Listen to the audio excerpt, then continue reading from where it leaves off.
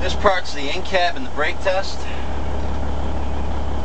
You got about 10 minutes to do your out-of-cab, your in-cab, and your brake test. So we're going to do the brake test. There's 4 parts to the brake test. You got the air leakage rate test, the static brake test, low air warning test, and spring brake test. So make sure you got over 100 psi. We got 125 psi right now, which is great.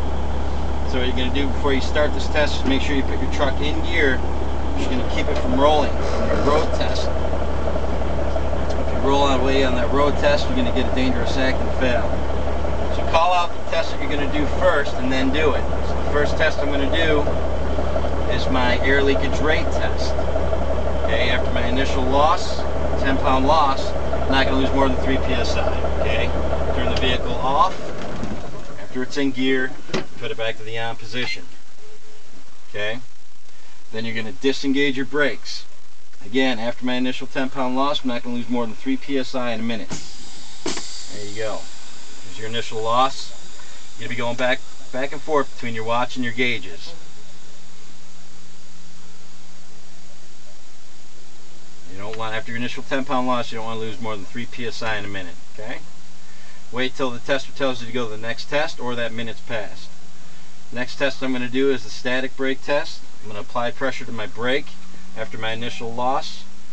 I'm not going to lose more than 4 psi in a minute. Make sure you're holding the brake down the whole time. Okay, there's my applying my brake. There's my initial loss. Don't want to lose more than 4 psi in a minute.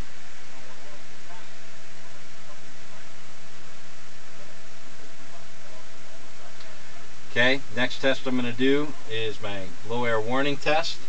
At about 60 psi, I'm going to get an audio and a visual. Fan your brakes down until you get it.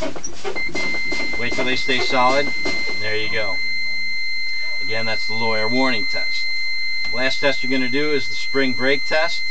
Just tell them between 20 and 40 psi. I'm going to get my spring brakes are going to apply. In turn, these knobs are going to pop out. So fan it right on down.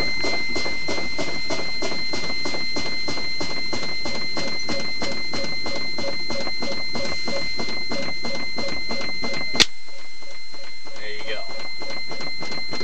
Should be it. They're going to tell you then, go ahead and start your vehicle up and do your in-cab. Physically make sure that these are both out. Okay? Anytime you start your vehicle, make sure she's in neutral. Get the off position. Turn to the on position, let your gauges set, and then turn it over.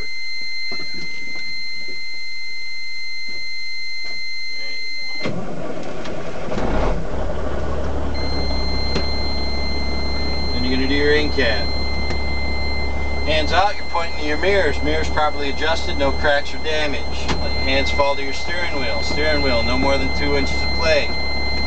Call out everything on the steering wheel, be it your city horn, your air horn working. Okay? Hand falls to the left, right to your turn signals. Left turn signal works, right turn signal working, 4-ways working. Okay? Done with that, you're pretty much pointing at your gauges. Water gauge, volt gauge, oil gauges are all working. Fuel gauge is working. Air pressure right now is at about 30 psi and building. Okay? Right to your windshield wipers. Put your defrosters on. Put your hand over the defroster. Defroster working. After that, just call out your emergency equipment. Got a fully charged 5EC fire extinguisher to my left, 3 reflective triangles under the bunk, accident reporting kit, and spare fuses are in the glove box. And that should be it. So altogether, that should take about 5 minutes to do.